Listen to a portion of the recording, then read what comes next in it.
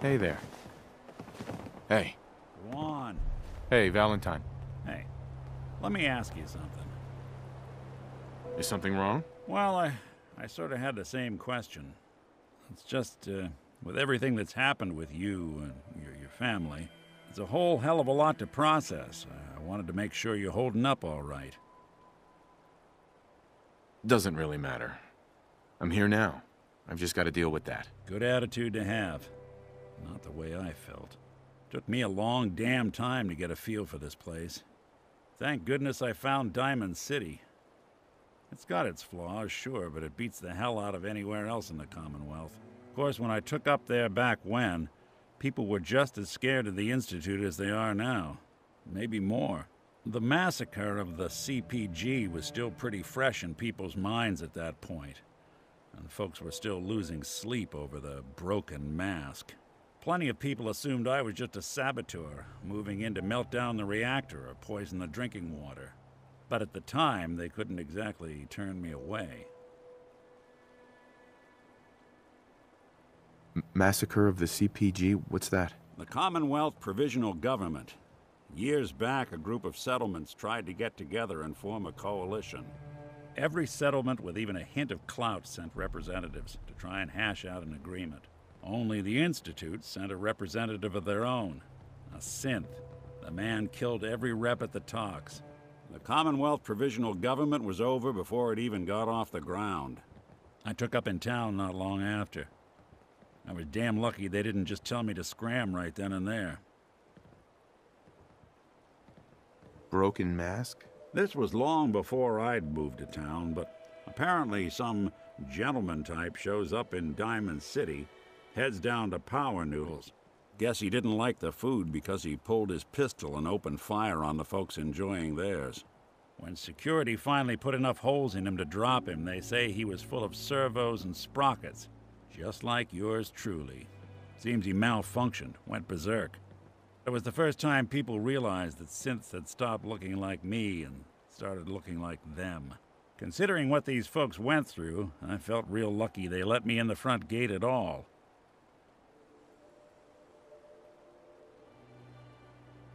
Why would you want to live among bigots like that? Now, I couldn't really blame them, given the circumstances. But folks sure started turning the other cheek when I showed up with the mayor's daughter. Gal of about 15. Pride and joy of the mayor back then. Man by the name of Henry Roberts. The young Miss Roberts decided she'd run off with some caravan hand she'd, known for an evening. Turns out the guy was part of a gang of kidnappers. I didn't even know who I was rescuing, just stumbled on a crying girl and 4 toughs. I took her home and the mayor dubbed me a hero, offered me a place in town. Lots of folks protested, said I was a spy, but he wouldn't have it. Taking up in the city was tricky at first, but I never tried to hide what I was, and people seemed to warm to that. You're not a spy, right? Testing. Hello, Institute, can you hear me? Hell if I know. If I am, the Institute's plan to gather intel on all the runaways of the Commonwealth has been going off without a hitch. You took down 4 guys by yourself? Well, I didn't have to. Back then, synths were even more of an unknown quantity than they are today. I told them I was rigged to explode and started going beep, beep, beep. Hardest part of that rescue was keeping from laughing as they climbed over each other to get away. Was it hard settling in? Yeah, they sure didn't make it easy. I started off doing the jobs no one else wanted.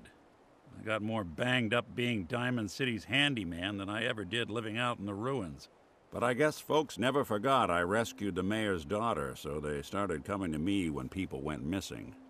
Wife runs off with a new paramour and takes the rent money with her. Talk to the synth. An upset father decides moving him and the kids to Good Neighbor in the dead of night's not the worst damn idea since the bomb. Go get Nick. After a while, the jobs got so backed up, they didn't even ask me to do the handyman stuff anymore. Hell, I was so happy to do it, it was months before I started charging anyone. I never stopped being Nick the Synth, but it was Nick the Detective folks came to see. It was about then that things Well, things finally started feeling normal. It took me a long time to realize that home is where you make it. And with some time and effort, this place can be home for you, too. That's a long story, but I hope it helps. Want to get moving?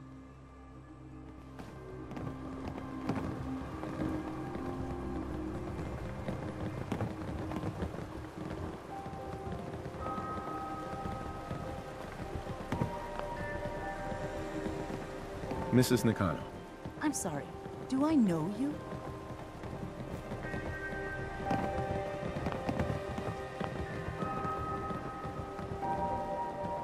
Excuse me, Mr. Nakano. So, you're back. Do you finally have time to look for my daughter? Let's talk money. Investigations for the missing aren't cheap. Sorry about this, Kenji. Expenses and all that. Of course. How does 350 caps sound? Do you have any idea where she could have gone? We know she took one of the boats, but that's all. She could be anywhere. If she went far, that means travel expenses. We could make it 400. Don't hold out on me. You want to find your daughter, right? 500 caps. That's all we have. We'll find her. Don't you worry. Thank you. Her room is upstairs if that helps. And if you had any more questions about her, just ask. Don't worry, Kenji.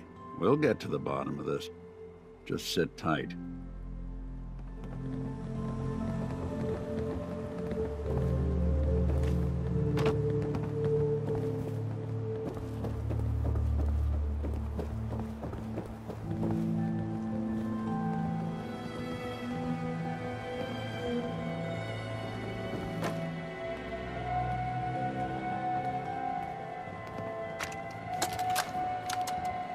Project log, lamp. Yep, it's a lamp. Filament plus power equals light. I swear, sometimes I think my parents break these things just to keep me busy.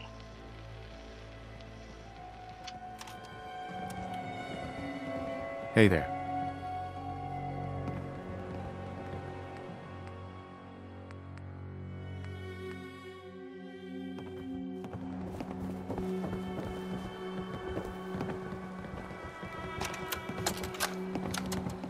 Project log, radio. Correction, working radio. I'll finally get some news outside this house.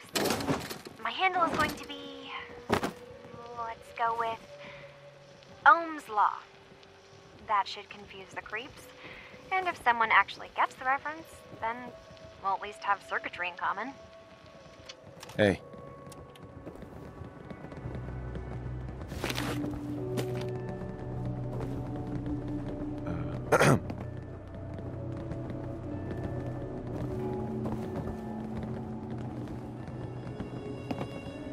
Hi.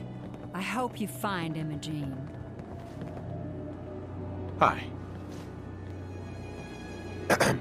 You find a courser, don't underestimate it. The chip's no good if you're dead.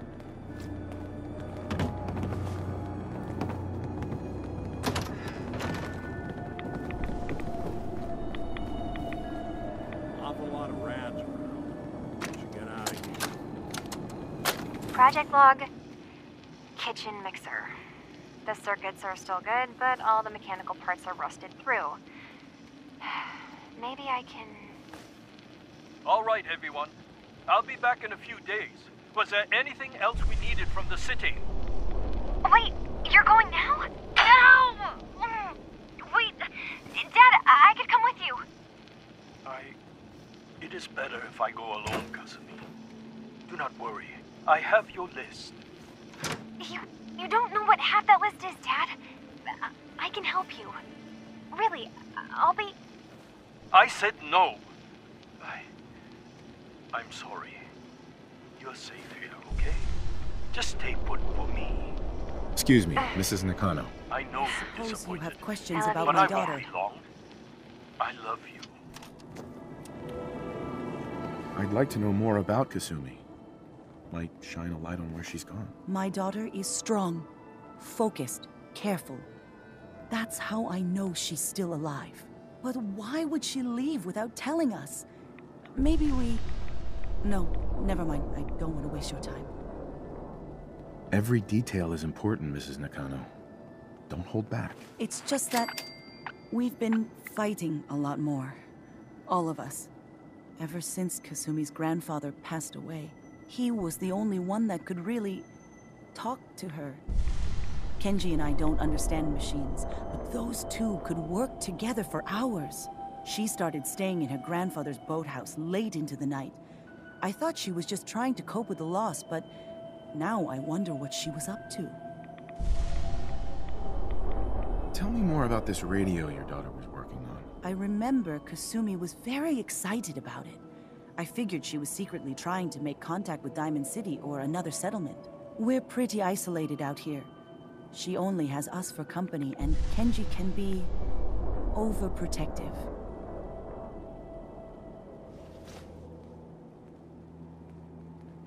You and your husband don't seem to agree about why your daughter left. We both want to find her. The world out there isn't a place where you want to be alone. But Kenji still sees her swaddled in diapers. He doesn't see a young woman with her own decisions to make. Maybe because it's more frightening. She wasn't tricked into leaving without telling us. That was her choice. She didn't want us to follow. Why?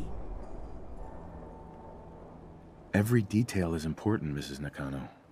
Don't hold back. It's just that we've been fighting a lot more. All of us. Ever since Kasumi's grandfather passed away. He was the only one that could really talk to her. Kenji and I don't understand machines, but those two could work together for hours. She started staying in her grandfather's boathouse late into the night. I thought she was just trying to cope with the loss, but now I wonder what she was up to. Nothing else right now.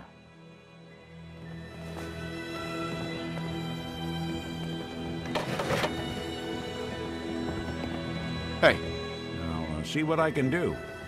Nick, Looks like you got something to say. your thoughts? Let's take a look around. Your thoughts? See if you can find any of Kasumi's personal effects. Anything to give us a clue to where she went. Your thoughts? Let's keep looking. Need to figure out what Kasumi's story was. Why she left. That's all. All right.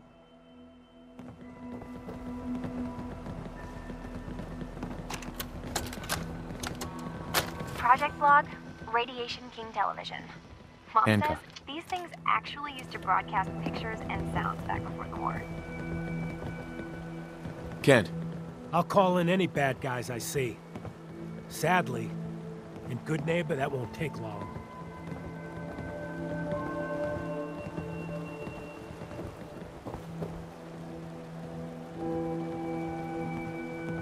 Mr. Nakano.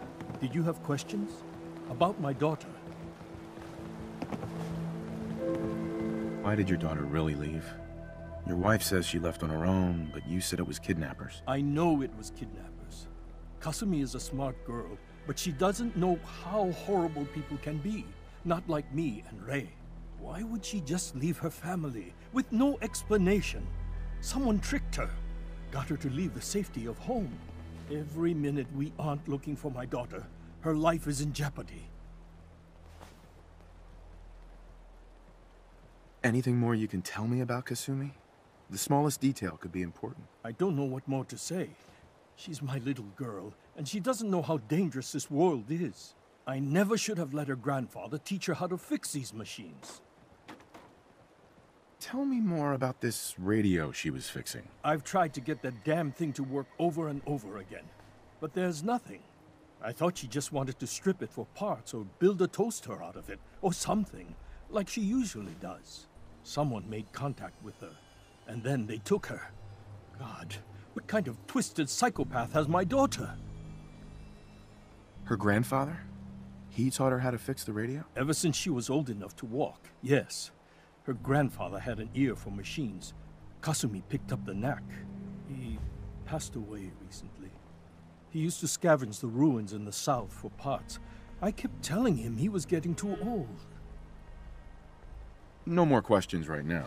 Work quickly, Detective.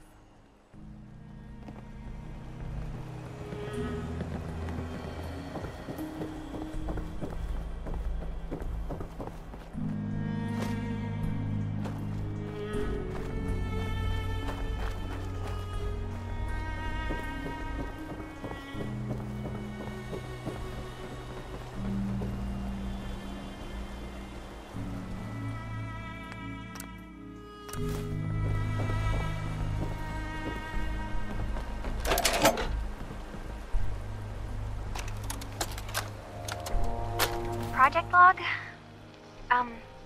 Myself. I never really thought about who or what I am, but... God. Where do I start? The radio. I was right about the range. I managed to get a signal, a strong signal, from up north. There's a group of people up there. They say they're all synthetic people, made by the Institute. They are trying to build a place for their kind, where they can be themselves and be accepted for what they are alongside human beings. It sounds wonderful, but then they started asking about me, and some questions came up. Hey there. Questions I don't have answers to. Excuse me, Mrs. Nakano. I hope you find something, Detective.